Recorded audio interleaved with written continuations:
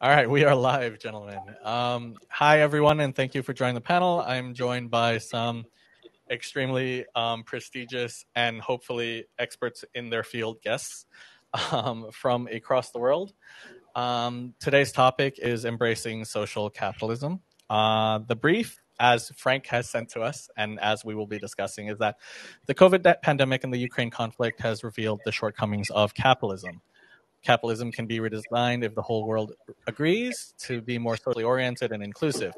The question to our panelists then is how to ensure that markets grow for the benefit of all, supporting the environment, and including social responsibility. And also, how can businesses and political leaders undertake this reorientation and transition towards social capitalism?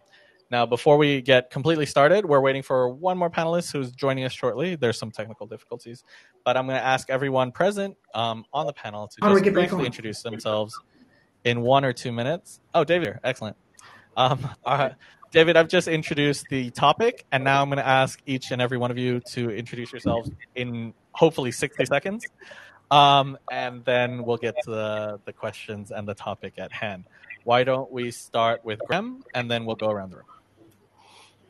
Hi everyone, my name is Graham Kendall. I'm the CEO of the GCF, Good Capitalism Forum, and hopefully we'll talk a bit more about that as we go through this session.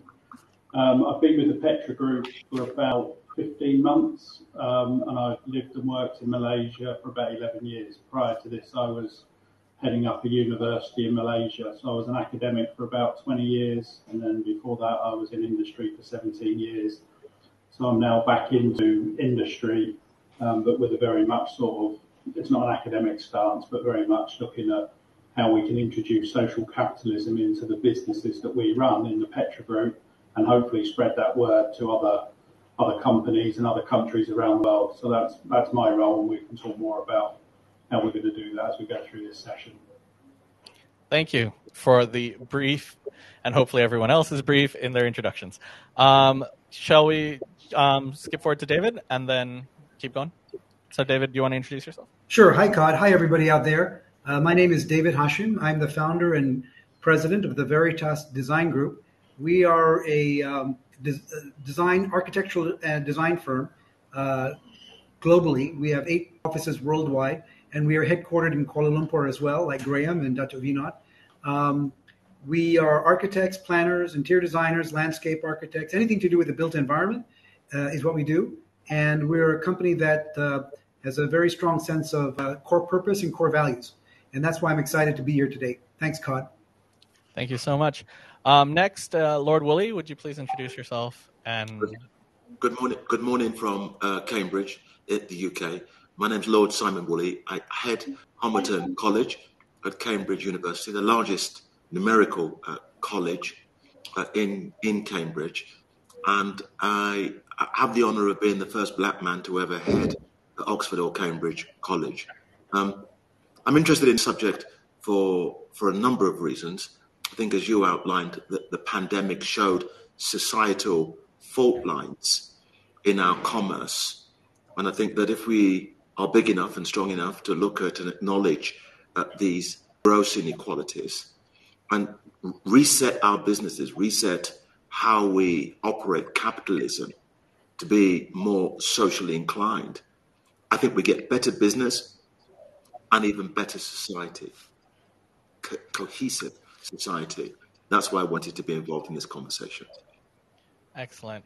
And last, but certainly not least, actually we have one more panelist who has not joined at all, but hopefully come soon. But Vinod, also in Malaysia, would you please introduce yourself? Yes, of course. My name is Vinod Sekhar. I'm the chairman and chief executive of the Petra Group. We're a technology and innovation-based conglomerate.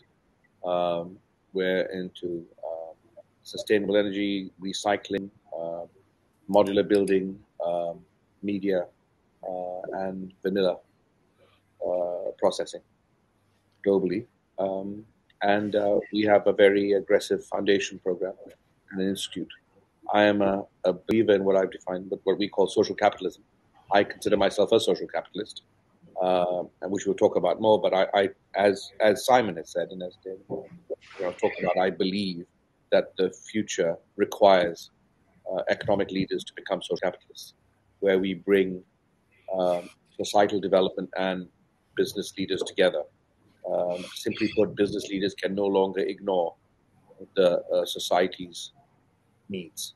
Societal development cannot be independent of commercial progress. They have to work hand in hand and benefit each other. But I'm sure we'll get into more details as we speak. But I'm very excited to be part of this conversation. I'm glad that social capitalism has become a mainstream. Excellent. Thank you so much for all our panelists for keeping their introductions brief. I know we've had previous introductions that lasted 20 minutes. So thank you, everyone, for their cooperation in that regard. Allow me to play the role of a good moderator by sort of challenging everyone who else on this panel who seems to be sort of on the same page when it comes to social capitalism. Now, capitalism has been the system of economics that has moved over the last 200 years, moved the most number of people out of poverty and into what we can now call the middle class and the upper class. That, you know, over the course of human history, there is no argument that capitalism is the main driver of social mobility, of improving the standard of living across the world, whether from the industrializations of the West to what we see in China now. That being said, then the question is capitalism as it is all that bad? The floor is open. Well, shall I just kick off? Yes, please. My friends jump in as they like. Let's be honest, it's just a definition of capitalism, right? Sure. To me, true capitalism is sustainable wealth creation. That's all it is. Okay. You can have, you know, we've seen other forms of what they define as capitalism, where they just gouge at the trough. There's nothing given back.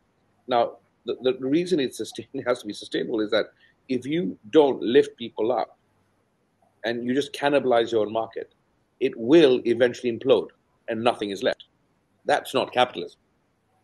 True capitalism is sustainable wealth creation. I'm a businessman. How do I make money? I sell you a service or I sell David a product. How do I make more money? I need more of you. I need Simon. I need Graham. I need more people. So I have to play a role in lifting people out of poverty into the middle class to grow my market, to make more money. You see, I want your money, but I need you to have it before I can take it from you. Okay? So I have to play a role in lifting people out of poverty and pushing the middle class to ensure that my business grows. And they will do the same as they go across. Now that's true capitalism. And to me, that's social capitalism. My view on this, Cod, is that if you look at the curve of how capitalism has changed the world and its positive effect, certainly it has, of course. But like any arc, it starts to get to a point where improvements are incremental. And I think the whole progress of capitalism in the beginning, when it was hectic, when it was chaos, you know, everyone was, like Vinod was saying, gouging at the trough because everything was to be made quickly. But as the arc has begun to moderate, as we look back on the effects of what we have done, and not all positive, we begun to realize that we need to tweak capitalism. It's not what it was in the 1920s when the oil barons or the railroad barons or during the Industrial Revolution, when the textile barons in the UK, when it was all about getting things done fast and quick and making as much money as you can. We've seen the effects now. And that's why I think the next phase, the next era of capitalism will be this. Because as Vinod has said, the sustainability aspect is now front and center. I would argue again that we need no more to look at the COVID-19 global pandemic. And there you see capitalism at its best and at its worst. At its best, it created a vaccine in unprecedented time that potentially saved or, did save millions of lives. And at its worst, that capitalism of great creativity said, you can have it, but you can't. And, we can do great things. And this is a clear illustration of that. But then we see that capitalism says, I just want it for me. I just want to save our people. And we're bigger than that. We're better than that. And so I would argue that if my interest here is also in the interest in Africa and Asia and poorer countries, that when we have this creativity, we have to share it. We have to spread it. We have to have a DNA that says social capitalism means unless we're all benefiting from it, then none of us are truly benefiting. And some of those who are at the sharper end, extreme poverty, that create local and national conflicts, eventually spreads to the wider sphere too. So it's almost in our self-interest to get this right. Excellent. Graham, do you have anything to add to that? Said, God, at the beginning about capitalism has risen, made society better. I think that's true, but I think it's also made the richer richer and the poorer poorer. So there's a widening gap. And I think the idea of, or my view of social capitalism is that we need to reach down, if that's the right way to put it, into the people that are poorest and raise them up. If you look at some of the tech industries, suddenly they're worth billions, where Fortune 500 companies never actually got to where they were, and tech companies can get there in even a matter of months. One of the initiatives that we're trying to drive forward is that we want companies to embrace social capitalism, and when they make money, then put something back in. And we don't want them to do it in a CSR way or even an ESG way. It's got to be more than that. It's got to be tangible. And one of our ideals, and it might never do it, but it will certainly take years to do, is I liken it to drink driving in the UK 20, 30 years ago. It was wrong, but it wasn't socially unacceptable. Now, drink driving is socially unacceptable. If you get caught drink driving in the UK, no one has any sympathy for you, quite likely. And social capitalism would be the same. If your company isn't operating on social capitalist principles, then the punters out there shouldn't give you the time of day. They shouldn't use your services because they can see you're just in it for the money, not for the, not just to, they're in it for the money, not to help the social, welfare of people. So that's where I see social capitalism, and there is a big disparity between the richer and the poorer, and we've got to address that. I think you're right to what Graham just said, just briefly. Sure. He's right. We just got to stop the box ticking exercise. CSR has become just a purely box ticking exercise. I have 1,000 saplings. I'll dump 1,000 saplings by the roadside, by this forest. Okay, that's 1,000 plants I've planted. I'm giving my staff 10 minutes a week off to go see an orphanage and come back. And that's that it's got to stop. We've got to make this a part of the DNA, part of the soul of the company. And I think that's where we've got to get to. But the key is it's not really a sacrifice. If we can measure, we can temper greed and measure for long term, we're the real beneficiaries. And I think it's getting that across. It's getting the idea that profit is also seen as something beyond cash, right? There is profit beyond cash, and it does increase the value of a company. And if we can get that straight across, then we'll talk in pure commercial capitalist terms. If we can get that across analysts and fund managers and the big funds, hedge funds, etc., to say value companies beyond cash. Then they look at a company that made 100 million but used 10 million to improve their community, improve their workers' compensation for healthcare or for education, and so made 90 million. They have a PE of 10, so they're worth 900 million normally. And if they say no, we value this, and so the PE goes to 15, right? So all of a sudden, although they made 10 million less, the value of the company has gone multiples of that. And I think if we can get that going, because we have to play with human nature as well. We can't just set aside that part of things. And that part of things is value creation. People want to see that value.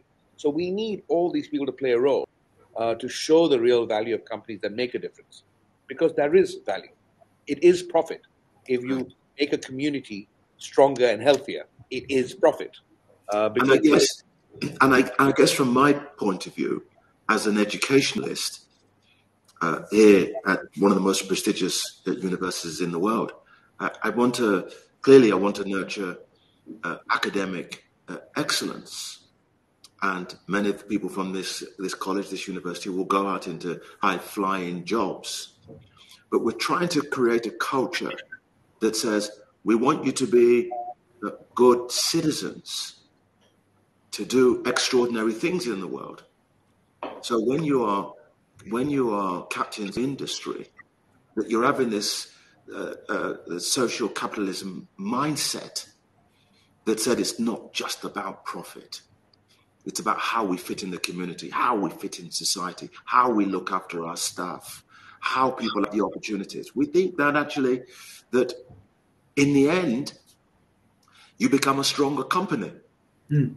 You have a place in which your employers really look forward to going to work because of the environment that you're creating, that not just for the company, but good beyond that. Now, I think with the things about capitalism, Cod, is that it's a team in place. It's a team in place of creativity that needs to be better harnessed, and this thinking needs to be part of the DNA. At the moment, at best, it's probably an add-on. Oh yeah, we've made lots of money. Can we give a few crumbs over here and pat ourselves on the back? Come on, business leaders. Come on, educationalists. Come on, policy gurus. Bring that creativity. Bring that dynamism to a higher calling. I'd like to share 3 observations with everybody on this topic. So I've been a leader of a corporation for the last 3.5 decades, and there's a few things I've observed very clearly that have changed. The first one is that change leadership has migrated from government-led, central-led, authoritarian-led, to led by companies. The mantle of responsibility has slowly shifted. It's very interesting. And positive change in society, which used to be, headed by ministries or government-funded think tanks, have now shifted to corporations. And it's very clear, and some corporations, as we know, are bigger and more influential than governments, than some governments, or even governments in their own constituency. And I'll give you 3 very clear examples. When Donald Trump withdrew from the Paris Agreement, there were many U.S. companies who said, well, we're not going to abide by that, and we're going to continue with our pollution reduction, automotive processes, or whatnot. And even what happened with ExxonMobil, which was stunning, that they would make such a reversal, despite a president, banging at the top for a different direction. And of course, the Ukraine crisis is another example where even where countries have not taken a position, companies in those countries have taken a clear position. Right. And that's amazing. In fact, in some cases, thwarting the opinions of the leaders of those countries. And ESG, the whole ESG paradigm movement is, again, it wasn't something conceived by some ministry of unity or whatnot, or Ministry of Finance. It was conceived by business leaders around the world. So there's the change. We are now, as corporate leaders, taking on more of this mantle of responsibility, where governments used to be depended on to solve the social ills of society. The second thing I'd like to share with you is that I don't believe that altruism is a role or domain of corporations. I think altruism is something that is the domain of individuals, whether you do or not. But I think for corporations, the difference between altruism and what we do, I do and what we do, positive things that we do for society, there needs to be something what I call a positive feedback cycle. Meaning, what we give and what we contribute to society needs to, in some way, come back to benefit the company. We need to receive for what we give away in terms of our time and our resources, because if we do that, if we do the right thing, because our brand recognition will improve, our reputations will improve, hopefully business will improve, our turnovers will improve, profits will improve, and then that results in greater giving in the next cycle. So that has to continue, like Dr. Vinod said, because otherwise, such giving, if it doesn't have a positive return on investment, is not going to be sustainable. And so the next round, it allows the corporation to return more, and it becomes a virtuous cycle or feedback. And the third and final observation I'd like to make, and this is very personal from my own experience as a leader, I think a corporation's contributions to society are most effective when they relate to the corporation's core purpose or core values. You know, like what somebody said, you're just writing checks when everyone asks you, that's not very sustainable. But if what you do and give, your time and your money, relates to your core values and your core purpose, then it's a leverage, you know, because it's what you know best. So, for example, I don't believe an auto manufacturer should be focusing on things like road safety or environmental protection. But if they start giving for, you know, teenage pregnancy or hunger, it doesn't relate to what they do as a business, and therefore the positive cycle will not be as powerful. Even in my organization, because we are a design firm, we have three key areas of giving. Number one is design. So if students of design ask for grants to travel or study, that's where we give. Or number two, environment, any environmental cause, because as builders of the built environment, that's an area that we contribute to. And lastly is education, because we find that education is a channel for us to get great new talent. So that is, we target our giving for areas which relate to what we do, you know, and it also relates to our core values. So I think that's very important to do. I think we have to focus what we do and what we give so that it has a very positive return on investment so we can give more the next round. Excellent. Sorry, we jumped on 6 different strands there. So let's try to focus. I'm going to try to focus the questions in this next little bit. I think, David, you bring up a really important point at the beginning, which said that we were reaching the margins of capitalism in certain countries where the huge incremental gains that you might make are becoming less, and now we need to focus on social capitalism. There's a lot of politicians, especially in the developing world, who would argue that, yes, those incremental marks are being met in the West, but in the developing world, they're still not as further along on that path of capitalism. Why should they handicap their progress with altruistic models when the West never felt free to do so in their development in the 19th and early 20th century? Isn't it unfair to place the burden of you know, having to provide altruistic goals and means within their business setup when the West never cared to do the same 100 years ago? That's my question to that. Lord Woolley, you talked about how important it is for companies to include a social structure, a social capitalism structure within their business model so that there can be sharing of profit and revenue for all, because it's just the right thing to do. I completely agree with you. I wonder on a practical level what that would look like. Yeah. Conceptually, it sounds amazing, but in terms of tangential, actual steps that companies can take, what would that entail and what would that look like? I think those 2 questions to start with, and then we'll keep going. Let's start with the last one first, because it speaks to David's first point about business's role in society, almost above and beyond what governments do. And sure. we need look no further than the global Black Lives Matter protests, in which that our societies were convulsed because they saw a black man murdered in front of our eyes, and they knew that this was systemic race inequality. The death was the extreme version of it, and businesses came to the fore and said, we have a role to play to tackle systemic race inequality. And that was against the Trump regime. That was against the Boris Johnson regime here in the UK. Business took the lead. And when you were asking, Cod, what are the tangibles? What does that greater equality look like? Business leaders said, look no further than our boards, and you will see how inequality works, our middle managers, our culture. the way that we do business with African nations. We could say, and I've been saying this for some time, during that 18-month period, we had, commercially speaking, business speaking, some of the greatest conversations,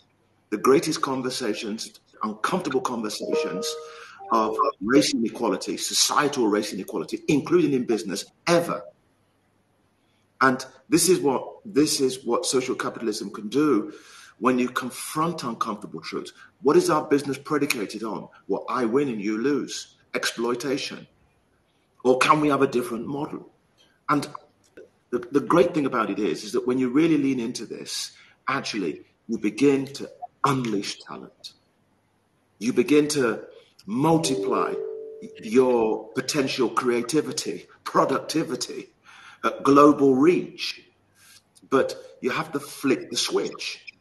You have to reset your model to incorporate these things, not as an add-on, but as part of your DNA. I'll let Vinod, the expert in regards to your first question, to confront that elephant in the room. Look, yeah, you got a point on the fact that why should third world support what's going on now when the first world's already done it? I spoke about this at the opening session with Frank. So let me repeat. You're absolutely right. That's why we need a holistic solution. Because let's just look at the issue of climate change, right? Mm. You have the world telling Malaysia, we have, the most ancient rainforest in the world and too much palm oil plantations. And please don't cut your rainforest down. They are the oxygen of the world. They're the lungs of the world. We need your rainforest, which is fair and right.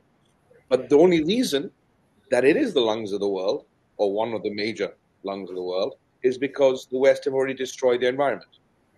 All their woods are gone, all their trees are gone, everything is gone. And they've enriched themselves from industrialization. So it is absolutely fair to say, wait a minute, now you want us to stop? When we're now just about to try and create wealth from our own resources? Now, the problem is, we absolutely have to stop. We have to save the trees, right? It's suicide if we don't. But also, come on, there must be a sense of fair play. The world, even in globalization, must have a fair scorecard. So like golf, we need a handicap system. We need all countries to be handicapped. We can't treat Bangladesh the same way as we treat the UK. We can't treat Japan the same way as we treat Somalia. It just doesn't work. So each country needs a handicap that works within its socio-economic situation, right? And where the country is. And then with that handicap system, perhaps we then have a solution. How it balances out. How we can then say, you can be altruistic now. You can do this now for the rest of the world because it's being balanced out in some form, because the handicap system allows you a better trade, preferential trade practice here and there, and things like that. So we need holistic solutions, and there are there. It just requires people to sit down that are smart enough and work it out. Right. Look, it's ridiculous, right? I mean, let's put it bluntly. We live in a world today where we have simultaneous epidemics of both starvation and obesity, sometimes in the same country. Think about that. How ridiculous is that? And this is a reality. All right? It's just stupid. So we just need to realize we've been stupid. We've not got into this, and we've not seriously sat down to find a solution. And that's all we need to. And if we all sat down, if the smart people of the world, the business leaders, the academics, the politicians, those policymakers can sit down and say, seriously, we need to solve this, we will. Because it's there. We just have to work it out. I mean, we come up with solutions for far more complex situations in many, many, many, many schemes. And I'll put it this way, as a final note, I've shared this with Simon and others before, so I'll share it with you now. Why I say business leaders must be involved is because I really think business leaders are some of the smartest people in the group. I mean, we take companies and we they're dying, we bring it back to life. We rebrand it, we build it up, we re-employ people. We do amazing things with companies that think people have lost.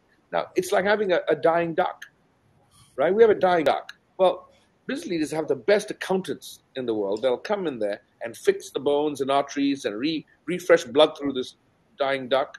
And then we have the best lawyers in the world. They'll look at the dying duck and certify that this formerly dying duck is now alive and well. And then we have the best communications, PR people around that will now show the world this formerly dying duck is not just alive and well, it's laying golden eggs. Now, if you could take a small percentage of that ingenuity and used it on a societal problem, on societal development, on trying to find this holistic solution, imagine what's possible. We just need to get these people to sit down and talk. And actually, look. Graham, I think Graham has something to add to the golden egg metaphor. Well, I think I don't have anything to add to that, but I think I agree with what Vinod said, that we can solve these problems.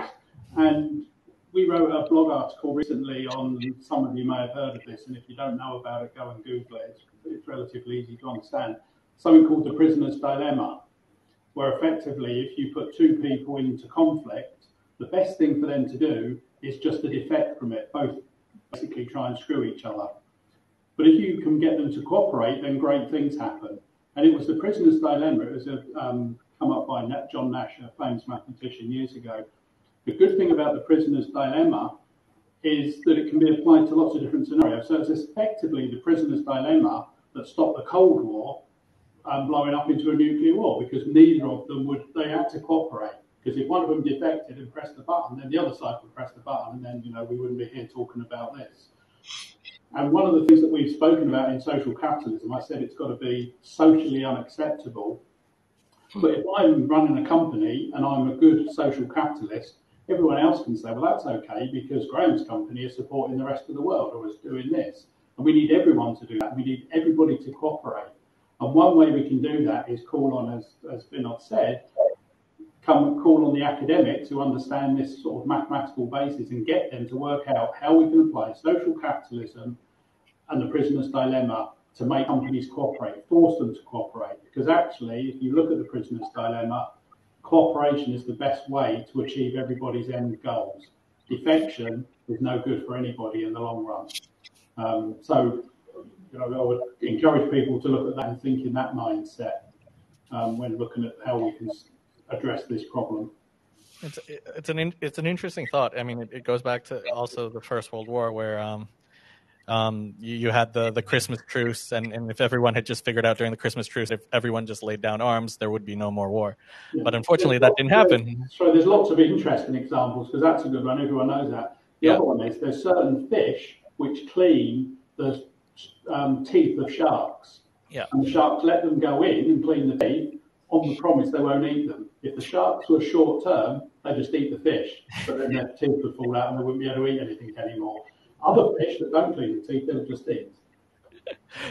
Also a good example, I suppose. The floor is now open. We're reading towards the end of the session, so the floor is it's no golden duck. The floor is now open to questions. So if anyone has questions, just press raise your hand button, and I will call on you, time permitting. Let me be the first to ask a question to the panel. Let's say that all four of you mentioned at the beginning that capitalism has led to gross income and wealth inequality in the world. The rich are getting richer, the poor are getting poorer. If I may play devil's advocate for another moment, if we rewind back 500 years, 1,000 years, 1,500 years, wealth and income inequality was even more spread out, even wider. The income gap, the wealth gap was even wider, because all the money and all the wealth in the world were concentrated in the hands of princes and kings and emperors. The poor had less than nothing until the embracement of capitalism 200, 300 years ago with the beginning of the Enlightenment. So given that the trajectory of the world is towards bridging income inequality, with the free market empowering workers, empowering corporations. Are we not already on the right track? Do we need something called social capitalism to accentuate and catalyze this further? Okay. Obviously, I may not believe everything I just said, but I think it's worth bringing up. Graham raised his hand first, and then we'll go around the middle. Okay. I would just say that there's a fantastic quote that was made in 2010 that said, the world is changing so fast, but it will never be this slow again. So I think you're right. Capitalism is moving the world forward, but the world is moving forward faster than capitalism is able to keep up with that and bring everyone into line, into the same thing. So you're right. It is moving, but it's not moving as fast as the world itself is moving. Can I just jump in and make a point that, number one, I don't think capitalism didn't appear a couple of hundred years ago. Capitalism has been around for thousands of years. As long as there's been trade, there's been capitalism. As long as the caveman wanted to exchange his, stone for some, grass, there was capitalism. So the issue is, what has capitalism evolved into? I think the only argument there, it's just the definition of capitalism. All I'm saying is, I believe true capitalism as it should be defined, is social capitalism. Shall we call it the free market then? Is it a free market? It's not a free market. A move towards freer market. We don't care about that. Look, I think we need a reality check here, and the reality check is that the capitalism that has been rolled out over the past 500 years is one of exploitation, and the building blocks of present-day capitalism has meant that certain countries and resources are locked in, and for many others they are systematically locked out. We should be ashamed that some of the most resource-rich countries on the planet are simultaneously the poorest. So let's have a reality check in a kind of a pseudo-intellectual discussion that forgets about people's lives. And by the way, we just got spanked by Lord Woolley. and the poverty trap that they will be in for many decades unless we do something about it. This is an opportunity. This is our time to reset how we do business for the sake of humanity. And we can still make profit. Yeah. And I think you're right, Simon. It doesn't actually mean sacrificing too much. It just means thinking about how we're doing, what we're doing, and the people around us and the community around us. It's tempering greed. It's just. I don't think that social capitalism is some sort of altruistic version of capitalism at all. I think social capitalism is an enlightened version of capitalism. It is still absolute capitalism. Remember what I said earlier. We corporations give strategically because we want it to come back to us. It's still selfishness at its root, perhaps, but it's not altruism, which is different, right? Right. It's about self-improvement. And in that respect, going back to what Claude asked earlier, is do third world countries, should they be expected to behave with social capitalist activity? And my answer is the smart capitalist will. I don't care whether you're a tailor in a slum in Mumbai or a oil dealer in Russia, right? If you're smart and you know that you live within a community, whether it's a global community or the community of Dubiwala, that you'll be smart. If you give back in some way, it will help your brand, your company.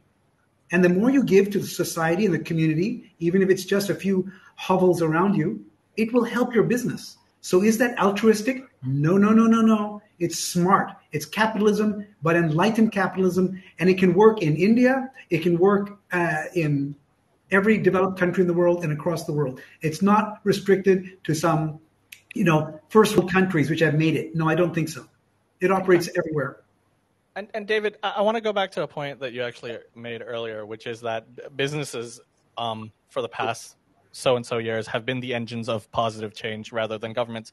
I mean, we come from a region of the world where our governments aren't necessarily the most evolutionary, are on the cutting edge of intellect or respect for rights and freedoms. How do we empower corporations to go beyond the restrictions imposed by the government? Let's say on issues like working hours, minimum wage, investment in environment, where the government doesn't place priority in these things. But how do we engender companies to go beyond their government's mandates and actually embrace these ideas that are heavily a part of social capitalism? For example, we shouldn't be expecting our government to mandate more. If anything, they mandate less and less every day in this region of the world. But the companies that see the improved governance that is achieved by giving more medical leave for mothers or paternal leave for fathers, what they will find, and this is what we do, and I don't do it because I'm selfless, Cod. I don't do it because I'm altruistic. I do it because that's how I get the best talent. Simple. Is it self-interest? Of course, I don't go around shouting. It's just for self-interest. I let the ecosystem decide. I mean, let's put with my Petra group as well. Right now, what David's done, and we've worked with him.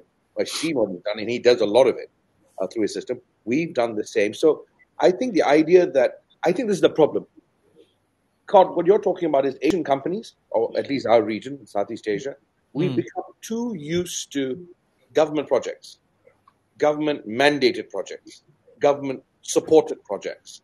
And we're always looking to do business that is then mandated or supported by or blessed by the government. Now, that is inherently wrong for any kind of business, right? As entrepreneurs, we just do business. We look for smart business. We look for long-term growth. And I believe in the areas that you're talking about, and the world is going in that direction, sustainability, etc. I mean, we have a company called Green Rubber. It's the world's only recycling process for waste rubber, the world's number one environmental hazard. Now, that in itself, right, already makes us a hit everywhere else. People want it, people demand it. So when you go into certain industries, and where the world is already moving in that direction, business leaders can push things forward more aggressively for their own market. So if we start then changing that conversation globally and within our country, we don't need the government to participate. Now, this is nothing to politics. We're not saying change government. We're not saying, we want this politics, that politics. It's got nothing to do with that. We're just dealing with pure business and economics. And I think when we look at it from that perspective, that's how change occurs. And that's how business leaders can make that change. That's a great note to sort of wind down.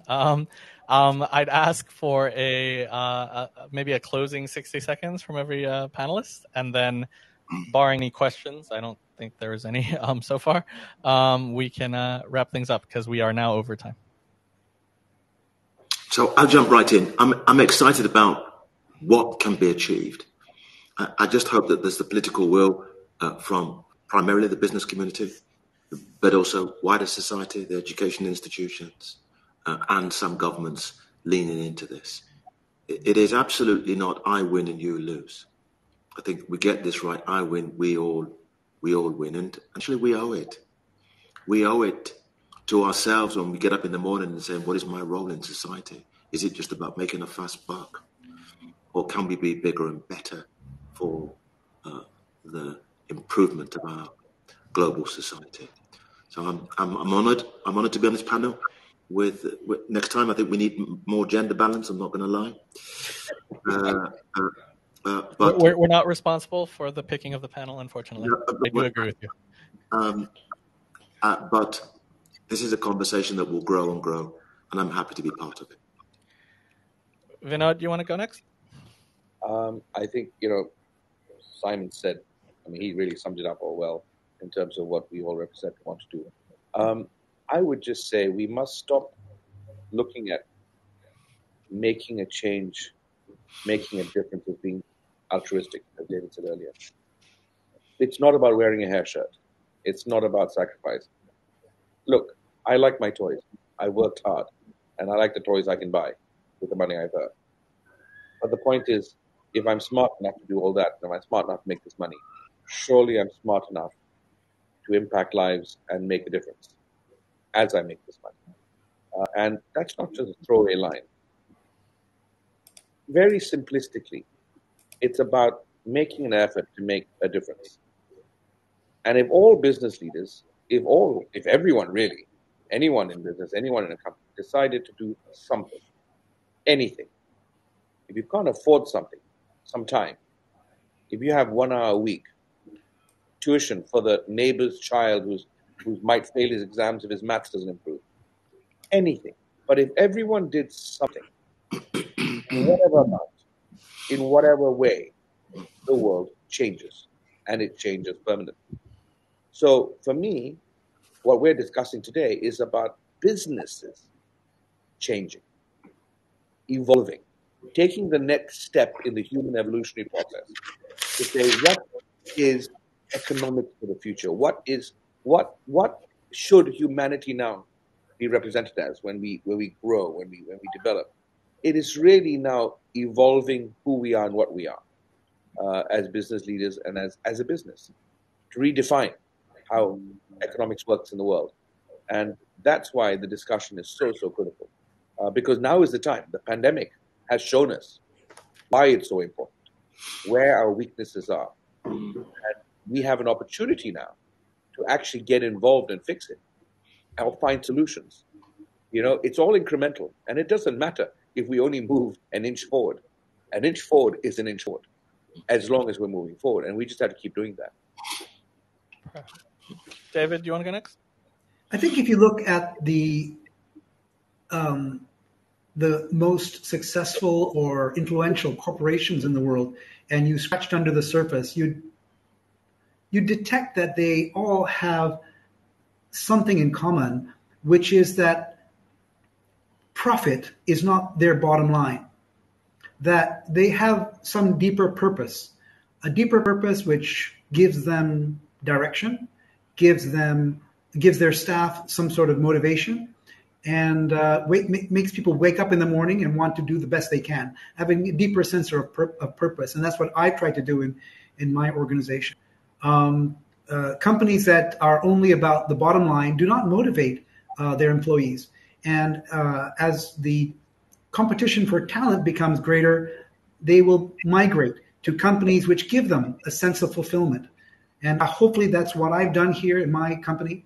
And I think if that becomes a model and an example for companies around the world, and I say not just in the first world, it's the same rule in everywhere in the world, then hopefully we'll all move in the right direction and make a better world for all. Graham? Yeah, I would encourage everyone on this panel and anyone who listens to this talk afterwards to get involved in this conversation, because if you don't, you're just going to get the likes of us preaching our views as well for the rest of eternity.